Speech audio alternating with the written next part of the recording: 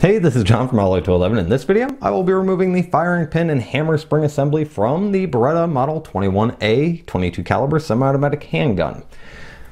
This was a video that was suggested in the comments on one of my other videos on the disassembly of this gun, so thank you to the viewers who suggested it, and hopefully it helps you out, and hopefully it didn't come way too late for it to be of any help to you.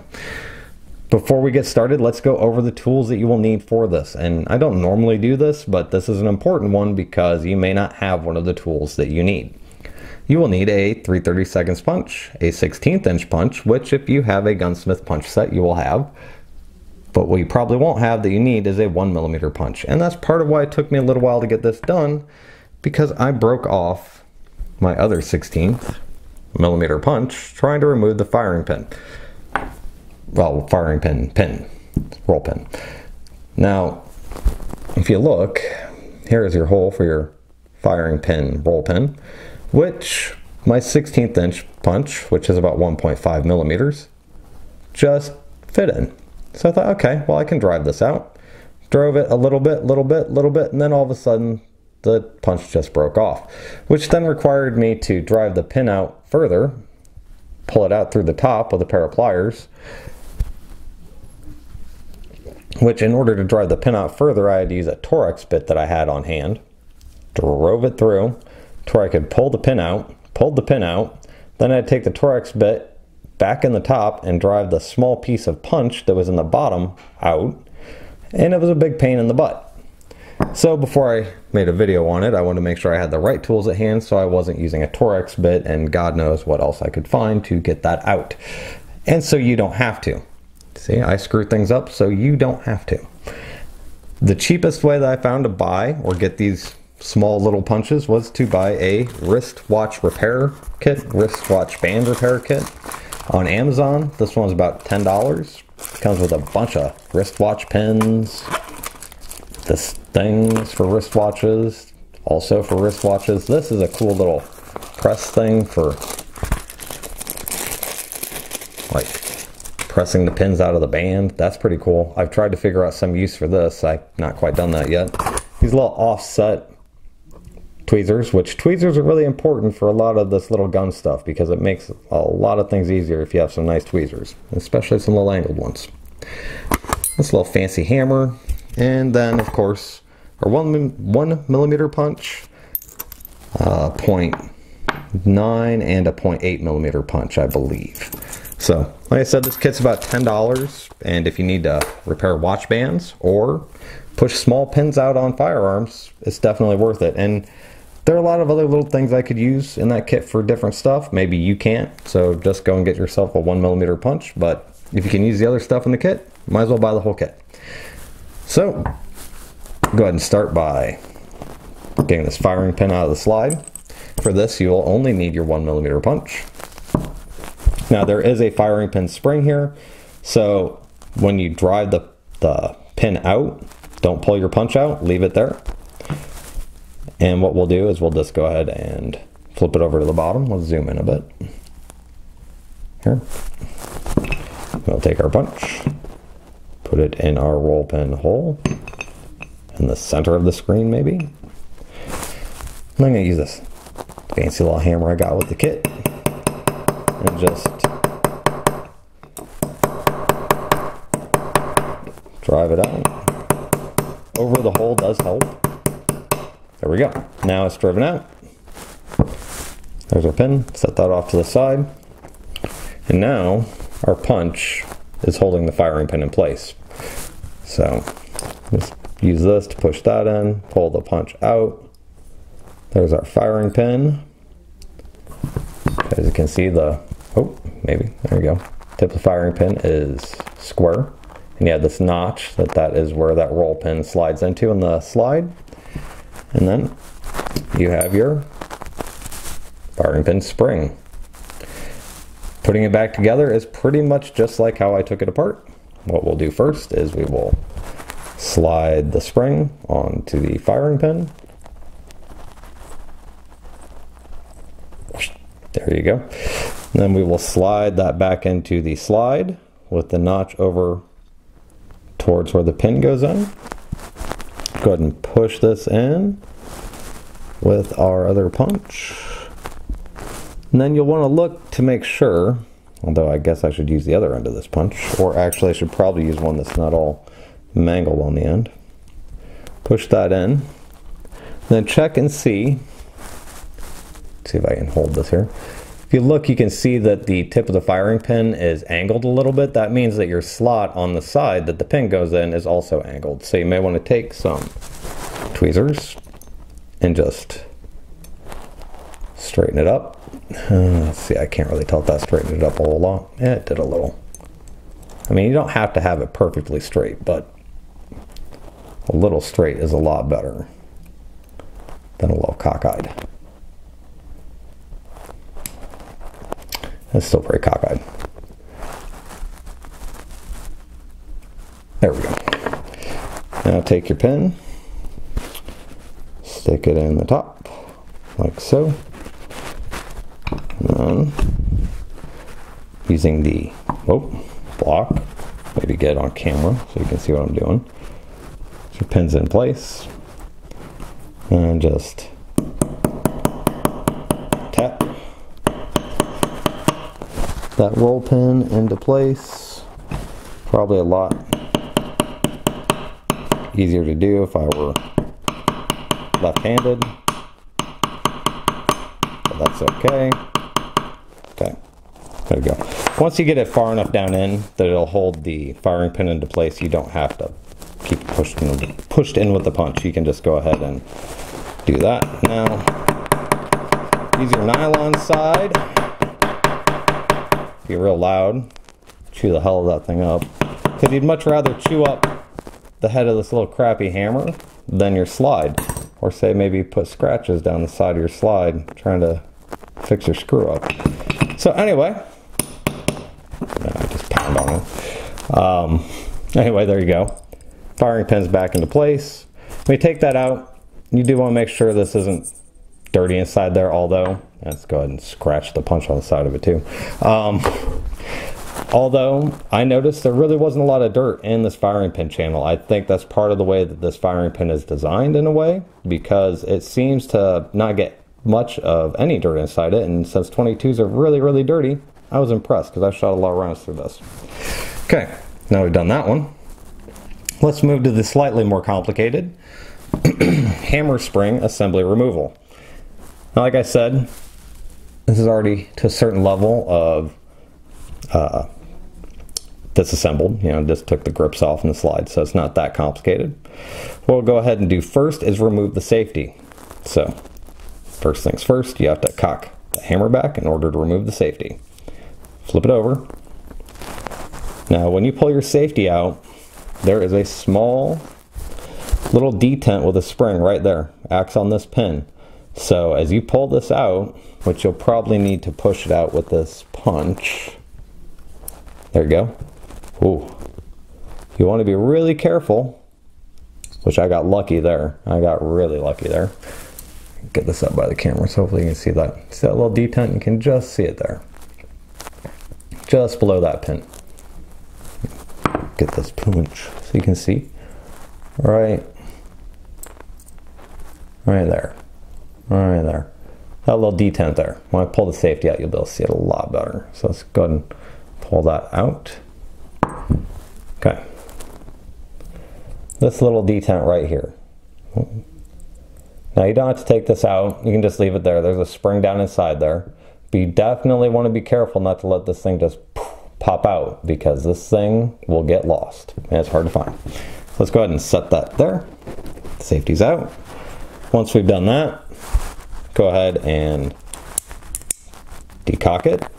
And that is something you really, really want to do. You don't want to forget to do that. It's very important. And go ahead and disconnect this spring. And what I do here is I'll pop this up just a little bit, just a little bit, not letting it come all the way out. Because if you let it come, the pin for the trigger bar come all the way out, then you have to put the spring back on there. So I'll just pull it out just enough that I can then lift this up and rotate it down. And once I get it rotated down, I will push it back into place just so that I don't have to get that spring back on there, because that's a pain in the butt. So let's not do that. Once you've done that, come over to this side, pop this little spring off, maybe. There you go. Pop that spring off. And while you're here, you can actually take and push this pin out. It's got the spring that retains the trigger bar. So we'll go ahead and just push that out. Go ahead and just keep that spring on there. Set that over there. And then this will come out.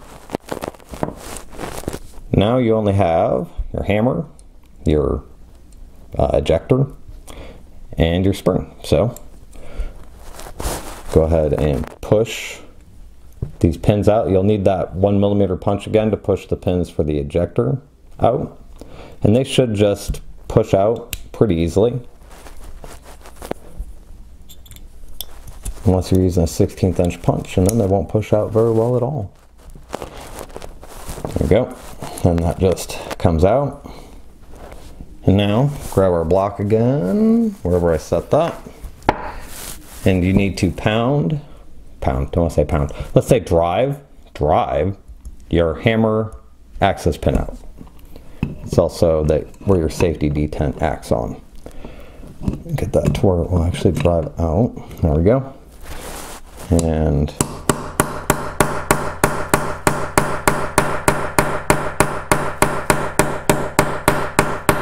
now take your 3/32 punch once you get it down in there pretty good, and just go ahead and should drive pretty much right out. There we go. That's out. Now you can remove your hammer. Let's go ahead and move this. There's your hammer pin. Now you just have to take your hammer spring out. Grab a pair of tweezers. And I'll just grab a pair of tweezers and I'll grab the yoke of the hammer spring here. And just lift it up. And then kind of wiggle this thing out. And there you go. Hammer spring's out. And that's all you need to do to take that out. The one thing I will say, but you might want to be careful of, when you're pounding the access pin for the hammer out, these might want to come out. And if that happens, then these springs will just shoot out. And that's also a pain in the butt. I wonder how I might know that. Okay, so after a relatively smooth disassembly, the reassembly took a turn for the frustrating and stupid, so I just decided to start over again and had to take apart what I'd actually put back together, so that way it wouldn't be so frustrating and stupid. So here we go. We're going to start with the hammer spring. Make sure you have it oriented the right way and put it in through the side, like so, kind of. There we go.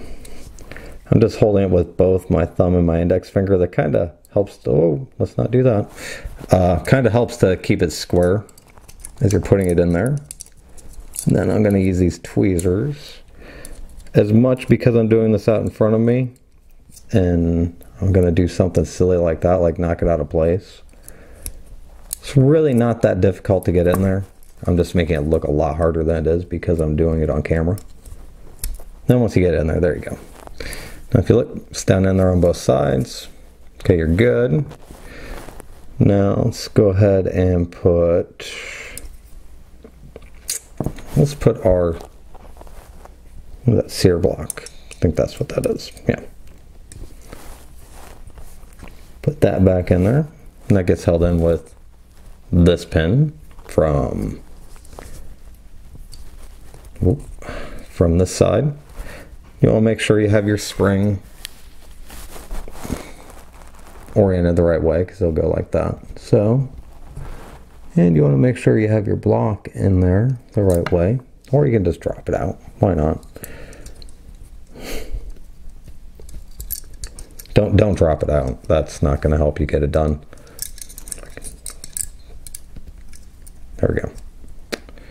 So, and that just slides down in there. whenever you can get it in place.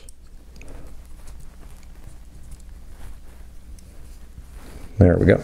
Now that's in place, kind of, although I'm going to go ahead and move this out of here because otherwise it can be a pain. So just kind of do that. There we go. Okay, and now that's in place. Now we're going to go ahead and put our hammer in next.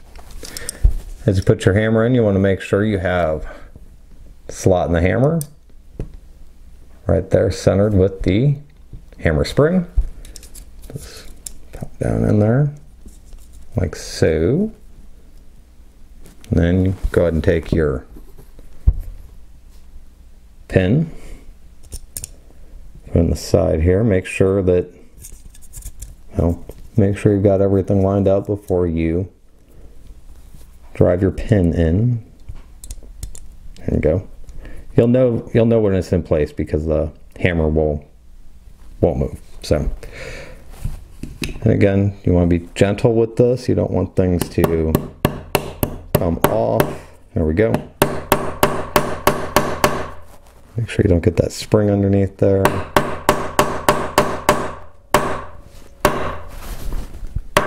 Okay. Now that is driven in there quite well. Yeah, it's good. It's good. It's good. And go ahead and flip it over. Put this spring into place.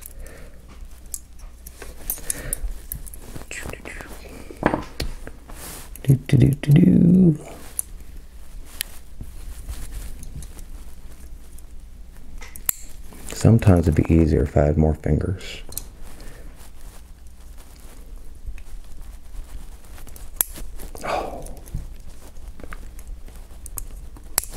There we go. And now that's in place. And now I will cock the hammer back just slightly so I can get this block in place. I should be able to get it in place now. There we go. I'm going to use my pin or my punch to line this up. There we go. It's lined up. I'm going to take my pin, stick it in to this side. Hopefully that's still lined up. This can be a big pain in the butt to get lined up.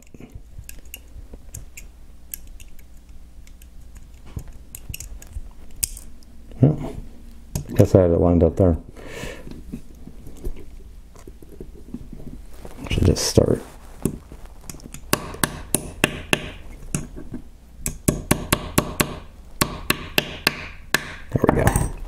Okay, using that punch to keep it lined up makes it a lot easier. Like I said, they can be a real pain. And do the same thing here.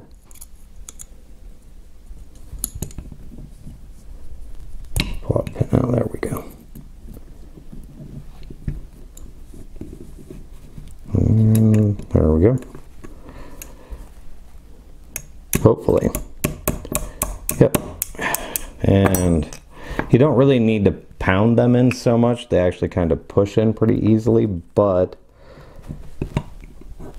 see, I'm just pushing them in with the punch. But when you first have to start them, that tapping really helps to get them in. So now those are in. Now, in order to put the safety in, we have to have the hammer back. So I'm going to go ahead and put the trigger bar back in place. There we go. Okay, and just like I did before, we're going to pop up the front of this just slightly. Not so much that the spring comes out of place. Just enough that we can rotate it back into place. So there we go. Now we can rotate that up. Click that in. That's in place. Now I have to dig the stupid little spring out from underneath it.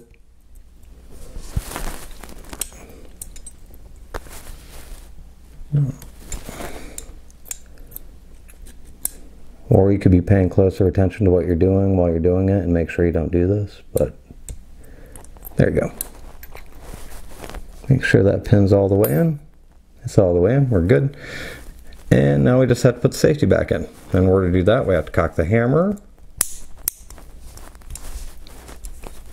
So, and the safety goes in from this side.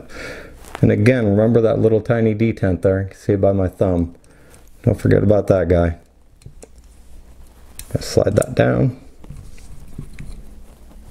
And use a punch to push the detent in. There we go. And that's back in place. And I guess since we have our slide over here, we can put our slide back on and take safety off. That's, well, let's zoom out a tad. And that is now functional. So that is how you change the, well, that's how you take out the firing pin and the hammer spring in the Beretta Model 21A. And after a fair amount of frustration, I finally got it done. So I hope that's helpful. If not, let me know. If there's something else you'd like to see me do, let me know that too.